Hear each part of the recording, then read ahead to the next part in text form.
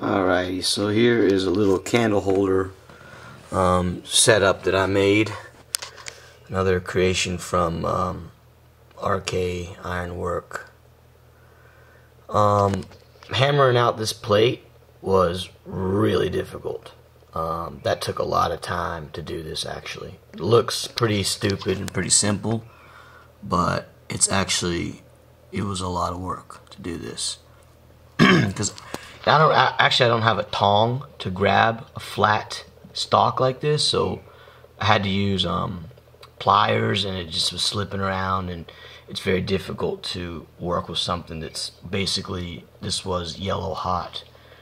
But I need something for my candles, and the original plan was I was going to use these little dudes, and I was going to make kind of like a little cage type structure to put the candle in the cage, like a little iron cage. But actually I ran out of gas while I was working on this project, so I just ended up making something kind of simple. Got a little copper nail. It's gonna stick out. I don't know if you can, it's easy to see that, but anyways, yeah, there's that little nail, and I'm gonna stick this candle and squeeze it down right onto the nail, like so. And this is a candle that I made. This is a beeswax candle with 10% coconut oil. And the beeswax is from some of my bees. So, yeah.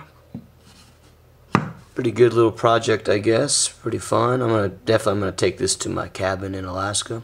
Yeah, a little candle placement, little candle holder there. RK Ironwork. I'm writing this FE in here as a kind of a signature of some of my work recently. Just means iron.